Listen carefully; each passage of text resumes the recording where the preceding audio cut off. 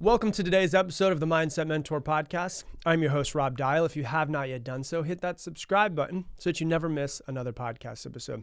And if you're out there and you love this podcast and you want some extra tips and tricks to improve your mindset, go to mondayemail.com right now. It's absolutely free. Every Monday, I send out an email with my ideas and some extra stuff that I'm going to be working on in myself to improve my mindset, my life. So if you want some extra tips and tricks, just go to mondayemail.com, sign up, and I'll start emailing you every single Monday with some a little bit extra mindset stuff for you. Today, we're going to be taking a really deep dive into your past and also the life that you're going to want to be creating. And we're going to talk about what is your fault in your life, what is not your fault in your life. And I want you to think about your childhood.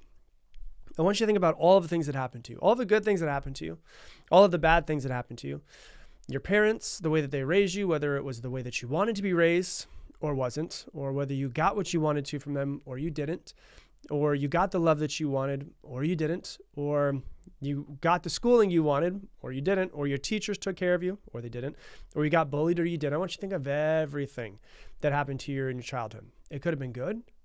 It could have been bad. It could have been just meh. It could have been just M-E-H. Meh. It could have been that way, right? If you were poor, it wasn't your fault if you were born poor. But if you die poor, it is your fault. Now, maybe you don't want to be rich. Maybe you don't care to be. But there's a phrase that I've seen that I think it was Bill Gates that said it, but maybe it was somebody else, that maybe he's just been credited. But he said, if you were born poor, it's not your fault. If you die poor, it is your fault. And so when we're talking about this, I want to talk about what is your fault and what's your responsibility. And that's what we're going to be diving into today. So all of the things that happened to you in your past when you were a child, before you moved out, before you started actually being able to make your own decisions, all of that stuff, none of those things are your fault. None of them. Your parents, situations, where you lived, how you were born, your race, your gender, none of those things are your fault. Those are just cards that you were dealt throughout your life.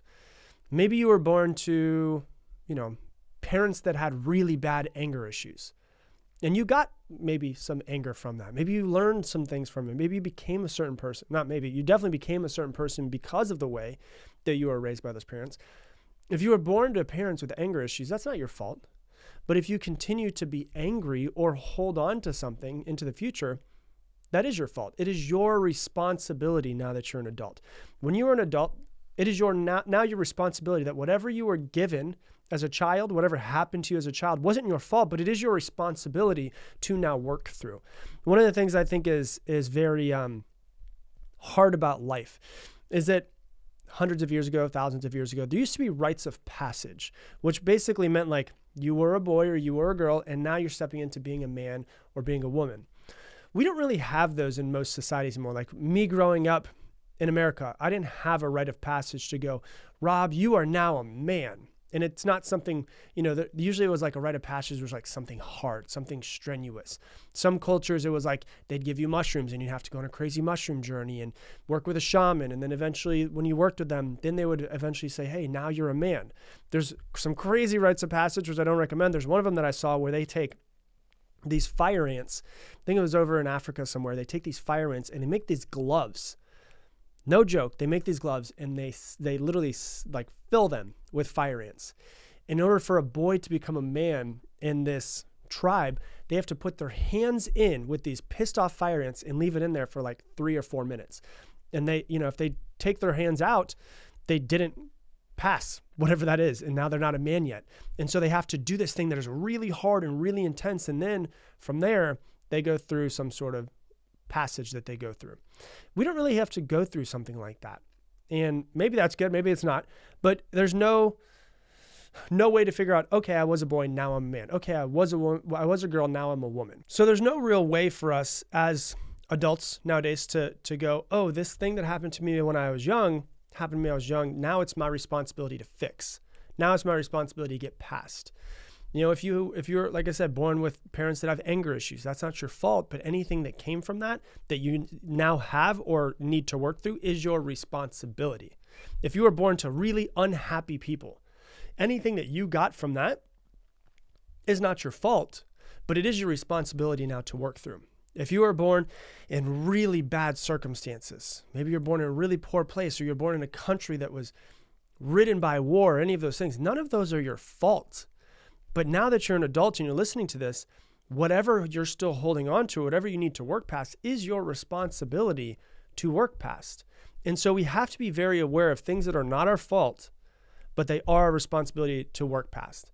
If you're born into a family with very little love, that's not your fault, but it is your responsibility to figure out how to work through to create the best life you can from it.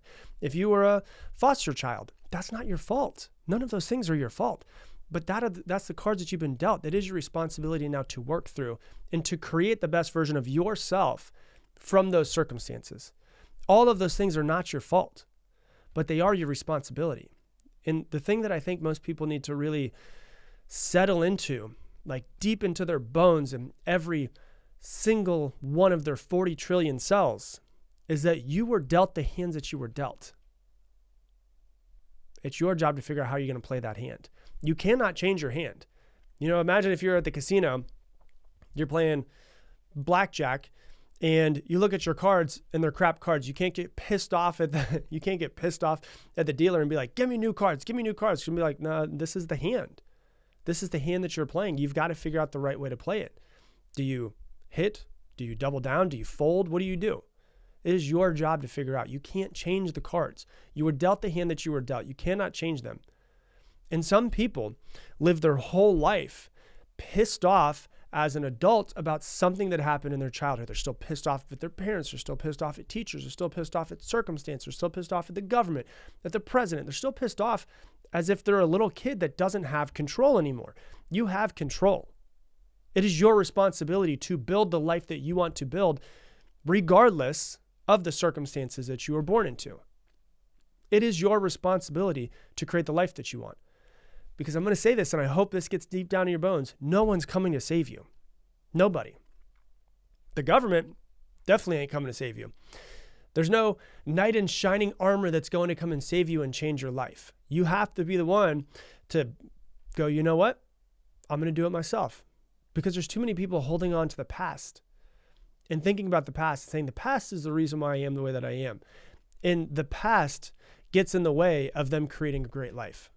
They're pissed at their parents for not giving them the love that they wanted, or not teaching them how to be financially successful, or not teaching them to read and get great at reading and being smart and intellectual.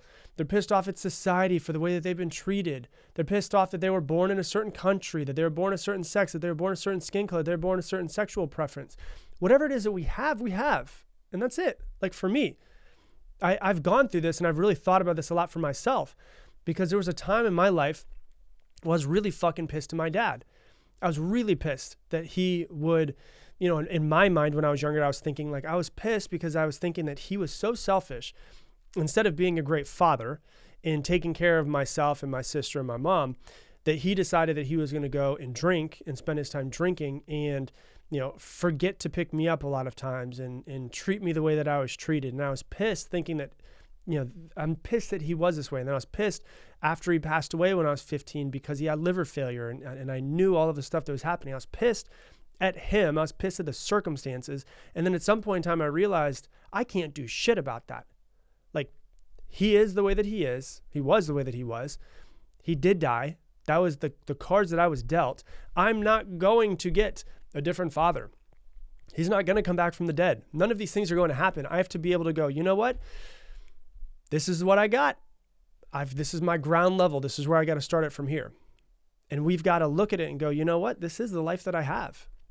However I am, however I feel, whatever's inside of me, whatever I've learned, whether I like it or I don't like it, I have to deal with it. It is my responsibility to build the life that I want to, regardless of the fact that I was raised by an alcoholic father that passed away when I was 15. It happened. Shit happens. That's the one that God said, you know what Rob needs? The way I like to think of it in my head is before I was just placed onto this earth, God or the universe or whatever it is that's out there that's keeping this whole thing running, was you know what? This Rob Dial guy, you know what he needs? He needs an alcoholic father. And the reason why he needs an alcoholic father is because he's got a lot of lessons that are going to help him later on in life that he needs to be responsible for finding, extracting, and using for better and for good in his life. That's the way I look at it. This is what I've been given. This is what I signed up for. I took this life. Can't change the cards. We have to realize that we've been dealt the cards we've been dealt, and we have to work past this now. It's not our fault. It's not my fault that my father's an alcoholic, but it is my responsibility to create an amazing life regardless of that. And because of that, right? And we could be pissed about it, the cards our entire lives, or we can just go ahead and do it because the cards are not going to change them. We have to go, okay, this is it. This shit show is my life. This is my starting point. Where do I want to go from here? And we have to accept it. We have to move on. What do we need to do? We need to figure out what it is that we need to create. We need to pull up our britches and we need to get to work. And that's what we have to do. I'm here. This isn't where I want to be. I wish it would have been a little bit different. I wish I would have had an amazing life and these things would have happened and these things would have happened and these things would have happened. But this isn't what I got. So I do still want an amazing life. Maybe the past wasn't amazing, but it doesn't mean the future can't be amazing. It doesn't mean that I can't make an amazing life out of it. And then from there, we go over 3 different things, 3 very simple things that will help you create this life that you want. Is you have to know a few different things. Number 1, where you are. Number 2, where you want to be. Number 3, what you have to do. And so where are you? You know, if you're out there and you've been pissed your entire life and you've been so pissed about the way that you were raised and what your parents did and how they were shitty parents maybe, or maybe they were okay parents, but they didn't give you what you wanted, or maybe they didn't treat you the right way, or maybe they didn't treat each other the right way and they treated you fine, but then you witnessed the way that they treated each other. Where are you now? If you just woke up and you went, okay, this is the level called for me. This is a level called Rob Dial. And I'm just planted into this moment right now. And I'm like, okay, it's a video game. Okay, this is what happened in the past. These are all of these things. Where are you? Okay, this is where I am right now. I'm in all of this. This is all the stuff that happened to me in the past. This is where I am. Let me take an assessment of where I am in my life, mentally, physically, emotionally, spiritually. Let me figure out where I am in my relationships. Let me figure out where I am. And you have to be real about where you are, about these cards that you're holding on to, because you have to look at them and be like, okay, these are the cards that I have. You know what I wanted? I wanted a king ace. But how the fuck did I get a 3-6? Right? Like, you guys that have played blackjack before have been like, what? God, I wanted a king ace. Well, I was dealt the 3-6 offsuit. Damn it. All right, I guess I've got to work with this 3-6 offsuit. Got to figure out what to do from here. So there's where you are. I'm holding a freaking 3-6. All right? And there's where you want to be. And you figure out the life that you want to have in 12 months. Shit, you can do 6 months if you want to. Make it closer so it's not so far away. What do you want in 6 months? What do you want in a year? What do you want in 5 years? What do you want in 10 years? When you die, what do you want your life to have looked like and your life to have been? And you need to know in detail, because the more detail that you can bring to this, the more that you can actually start to see it and work towards it, right? So you need to know where you are, make a true assessment of where you are. All the things that happened to you in the past, just mark them off as not your fault. Okay, that's the way that is. Going into the future, I have decided I'm going to make a decision today. And decision comes from the root word decadere. And decadere means to literally cut off everything. Cut off the entire past of what it was and all of the fault and blame that I placed on other people. I'm going to cut it off right now. And I'm going to cut off my old version of myself, who I thought I was, all of this stuff. I'm going to cut it off right now. I'm going to step into a brand new version of myself today. I'm going to make that decision. Which, once again, decision comes from the root word decadere, which means to cut off. I'm going to cut it off. Cool? It's where you are, where you want to be. And now stepping into where I want to be, I want to know in detail, as much detail as I possibly can, of what I want to create in the life that I want. And I need to write it down. I need to get clear on it. And I need to think about it every single day. And then from there, when we know where we are, which is right here, and we know where we want to be, which is right here, we start figuring out, what do I need to do? What do I need to do? And you actually make a plan of the action steps that need to be done. You need to do it. Once again, like I said, no one's going to come and save you. No one is going to come and build the life that you want for you. Fuck, wouldn't that be awesome? Wouldn't that be amazing if somebody came in and just built our life for us, and we could just sit on Netflix and sit around watching Netflix and eating ice cream and taking little nappies? That'd be great. What if we could do that? But it's not happening. No one's coming to save you. Try it. Try sitting on your couch, watching Netflix all day long, eating ice cream and taking little nappies, and see how that works for you. It ain't happening. No one's going to come and build this life. You have to build it. It is now your responsibility. You got to pull up your britches and get dirty. That's all that you can do. You got to get to work to create the life that you want to. Because it's really important. And the point of today's episode is not to give you tips and tricks on how to improve and how to fix this. The point of today's episode is to say, hey, if you're one of the people who's been blaming everybody, if you're 32 years old and you're still blaming everybody, you've got to be an adult at some point in time and be like, I've got to get my shit together. because it's nobody's fault anymore. It was their fault up until like 14, 15, 16, 17 years old. But once I moved out or once something else happened, it all became my fault. It all became my responsibility. And what we need to do if we're going to be adults and create the life that we want to is we need to be the one to do it. If you want to create the life that you want to, regardless of the circumstances you were given in your life, what you were raised with, good, bad, indifferent, meh, whether it was meh or whether it was great, whatever it was, you were given it. You've got to put in the work to create the life that you want. Your past was not your fault. Your present moment and into your future is your responsibility. So that's what I got for you for today's episode. If you love this episode, please share it on your Instagram stories and tag me in at Rob Dial Jr., ROBDIALJR. And if you also love Instagram and you want to follow this podcast on Instagram, we put a bunch of behind the scenes and extra clips and some clips from this podcast as well on that Instagram so I can fill your news feed with my face and positive and motivational mindset tips and tricks as well. So if you want to follow me on there, it is the Mindset Mentor Podcast. Once again, the Mindset Mentor Podcast on Instagram. And I'm going to leave you the same way I leave you every single episode. Make it your mission to make somebody else's day better. I appreciate you, and I hope that you have an amazing day.